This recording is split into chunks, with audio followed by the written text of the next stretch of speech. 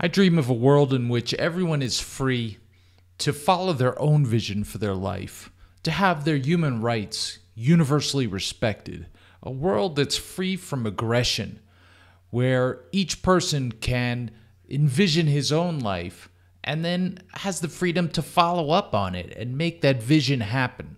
This is a libertarian world, a market anarchist world, a polycentric voluntarist world that I imagine.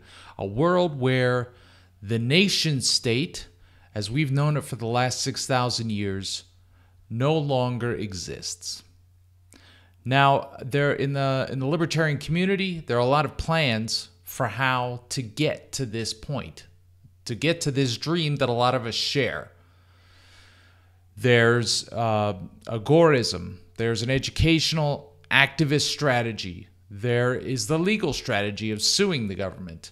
There's the strategy of separatism, of moving to New Hampshire or Chile or somewhere else just to be by ourselves, to get away. But the plan is, all of these strategies I call Plan A. And you know what? They've all failed. They've all failed us. It's been 45 years since the founding of the Libertarian Party. And honestly, what progress have we seen in that time?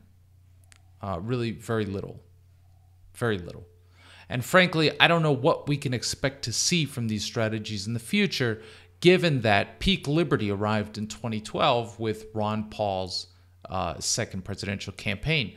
Now, you tell me Ron Paul, Julian Assange, Edward Snowden, and all the other revelations and excitement that happened around that time. That's peak liberty. What are we going to do to garner more attention, to cause more dissatisfaction or reveal more dissatisfaction with the nation state that's going to outdo, Edward Snowden, Ron Paul, Julian Assange, all those guys together, combined? The mass strategies are dead. They're dead. People don't care. People don't care about their liberty. They're not that interested. They're interested in security and prosperity, So really, Plan A has failed. We need a new plan. And what are the stakes? We have serious stakes here. We're coming up on a time when terrorism could balloon way past anything like 9/11. Because the United States government has spent the last decade and more killing people all over the Middle East. Often innocent people, often without good reason, often carelessly. And what does this do? It just generates more and more people who are very angry at the United States. So I don't know about you. I'm a dad. Maybe you're a dad. Maybe you're an uncle, maybe you're an aunt, maybe you're a mother, maybe you're a grandmother, grandfather. As people who are adults at this time in history, we have a certain responsibility to make sure that the world that is coming is going to be one that our children, grandchildren, and other descendants can reasonably enjoy. And I don't see it headed that way with the ballooning power of the United States government and the continuing threat of terrorism, among so many other things. The situation that we face today, federal deficit, high taxes, the drone wars, the killing in our names, the endless wars, the NSA surveillance. Essentially, this has become an Orwellian surveillance society. The see something, say something business, the TSA. Not all of this happened in a day. It didn't come about overnight, and so it's going to take some time to remedy this. Now, what's the strategy? The strategy I propose in my manifesto. This is basically my manifesto. Is individual power. Okay, Now, in the liberty community, we often get mixed up with this idea of advancing liberty, the cause of liberty. Well, there is no cause of liberty, and there really is no liberty movement either. Okay, these are vague, collectivist, amorphous, abstract things. Okay, what is there? There's you. There's you. There's you. You are the cause that you should be advancing, okay? And so I propose a strategy of individual power. We are going to assemble a tribe of radical libertarians, all of whom are interested, are committed to a path of developing each of our own individual power profiles.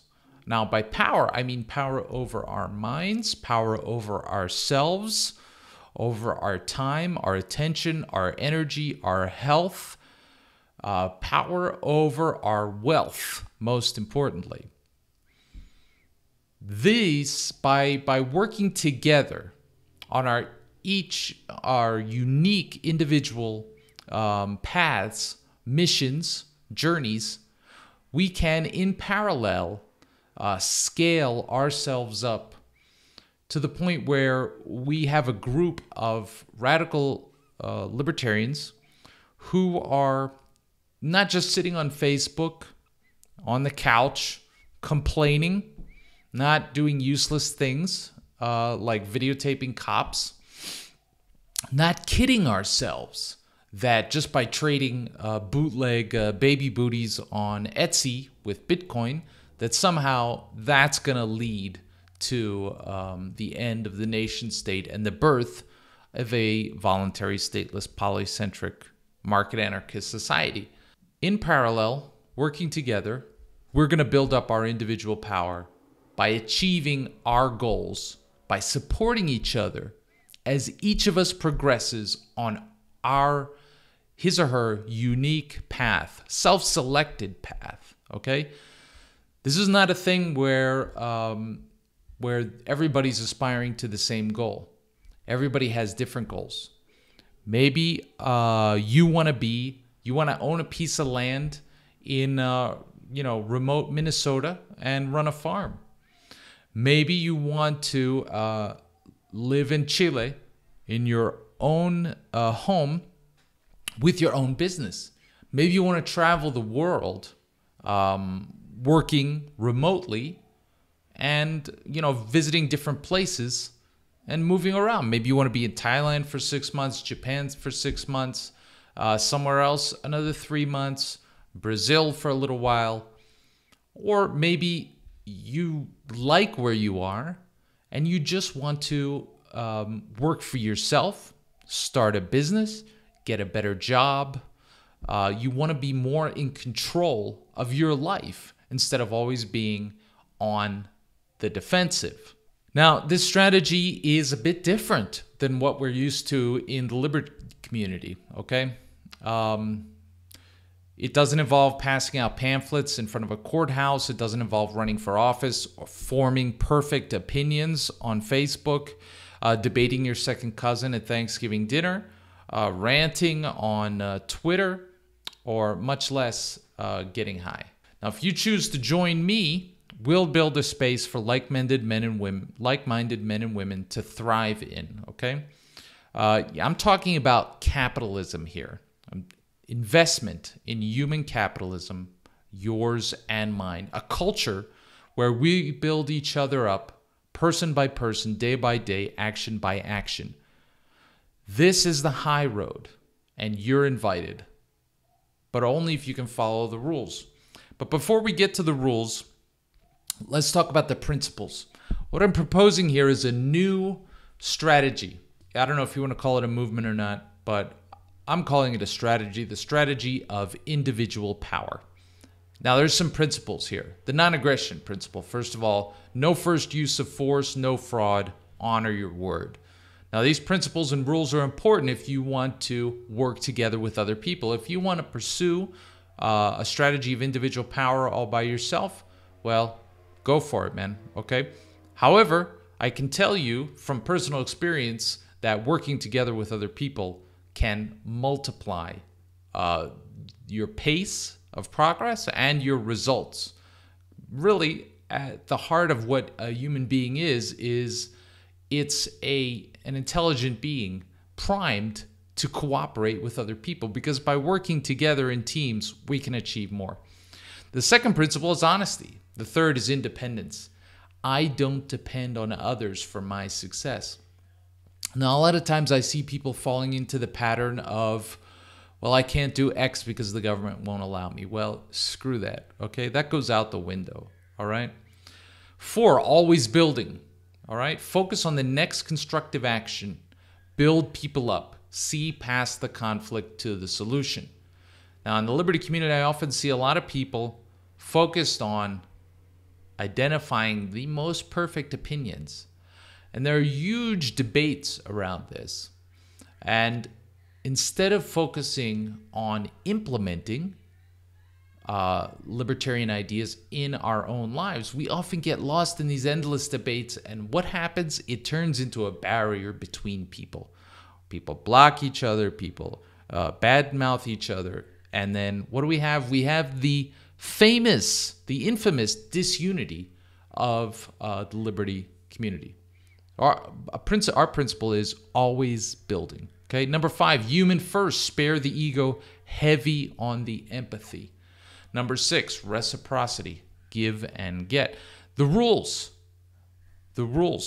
I know libertarians often don't like rules. Well, if you want to be a part of this, if you want to work with me, if you want to follow this path, if you want to get what you can out of this course, these lessons, then you're going to need to follow these rules. No first use of force, no fraud, including dishonesty. Treat others with respect, okay? In the liberty community, we often see each other as people to argue with. I'm as guilty of this as anyone else. But in reality, if we're going to pursue this path of individual power, we are shipmates on a treacherous voyage. Number 4, support each other. Number 5, lead yourself. Number 6, and this is a tough one, no dogma allowed. Original thinking required. Dogma is thoughts, pre-digested thoughts that other people have put out there for you to consume, like intellectual junk food. Conclusions. You know, if you have reached a conclusion and you're living your life by it, but you haven't done the thinking behind it independently, then you are under the spell of dogma. It's not good. No debating about anything other than what to do. No purity testing. No rants, moral outrage, or other drama. Save that for your journal. The tactics of the strategy for individual power are very simple. Action. That's the only tactic. To take action towards your goals today, every day. Always be building. Yeah. And there can only be one result of successful action, which may be counterintuitive. Failure. Because if you aren't failing, then you aren't trying hard enough. You're playing it safe. My grandfather always told me the road to hell is paved with good intentions. And I think that can resonate with a lot of libertarians, because a lot of people out there have the best of intentions for what they want to do with government and all the government programs that they would like to see, and many of which already exist. But the road to success is paved with failure. The concept of leaderless organizations is in vogue because I think so many leaders have failed or betrayed their followers. But I consider the leaderless organization concept to be just as flawed as the leadered hierarchical organization. I would like this to be a leaderful organization. You are your leader. You can take these ideas, you can apply them on your own with a group of people, no matter what I do or say. Start your own group or tribe or community online or in real life. Build it out however you want. Mentor each other, form a network, be a leader, make more leaders, okay? I'm not your leader. I'm just a talking guy here. There are no heroes, only teams with trust. Okay, so what now? Where's this going? Is this manifesto just unstructured whining like most of them? No. This is leading towards a practice, okay? But we have to acknowledge that Plan A has failed. Plan A are all the standard strategies: running for office, pamphleting, videotaping cops, suing the government, moving to New Hampshire, okay? None of it is working. The ideas that win are those that spread. The ideas of libertarianism are not spreading. And we won't change that topic, that trend. We won't change that trend by amplifying the same old talking points, okay? Taxation is theft, for example. Talking point's been going on for decades. What concrete effect has it had? None, okay? Agorism, moving to New Hampshire, running for office. What has any of this accomplished? Nothing. Why do we expect it to produce anything new when we're just doing the same things over and over again? It's time for a change. Go beyond the mediocre. Renounce the status quo, the liberty community status quo. Declare yourself in rebellion to the ideology of going with the flow. Accept my personal challenge to build your own individual power. Whatever the majority is doing, whatever they're voting for, whatever they want, none of it matters. None of it matters. Only what you do next matters. So every Friday, starting May 13th, which is today, I'll publish a new lesson in individual power. Watch it, read it, think about it, apply it. Okay? Discuss it, share it with other people. The website is morelibertynow.com. You can find the text version and the downloadable PDF of this manifesto at morelibertynow.com/manifesto. This has been George Donnelly. Thank you.